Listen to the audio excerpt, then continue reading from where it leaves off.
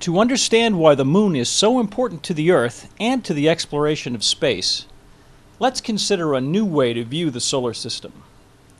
We'll turn the solar system on its side and imagine that it is a giant tabletop. Objects on the tabletop are in free space, and it takes very little energy to move around once there. Wells in that table show the energy needed to get into space from the Sun, the planets, and other bodies. The more massive the object, the deeper the well.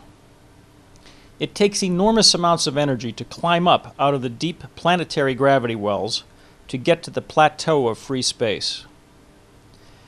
But although we Earthlings are gravitationally disadvantaged at the bottom of the deepest planetary gravity well in the inner solar system, we live right next to a more practical source of space materials, the Moon.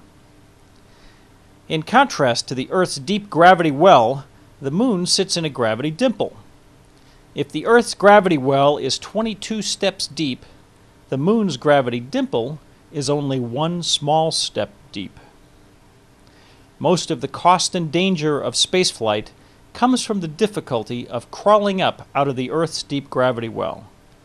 Instead of using Earth materials for construction in space, we can build space stations, power satellites, or spaceships using raw materials launched over the curve of the Moon's gravity dimple and let these lunar materials roll downhill to high orbit around the Earth.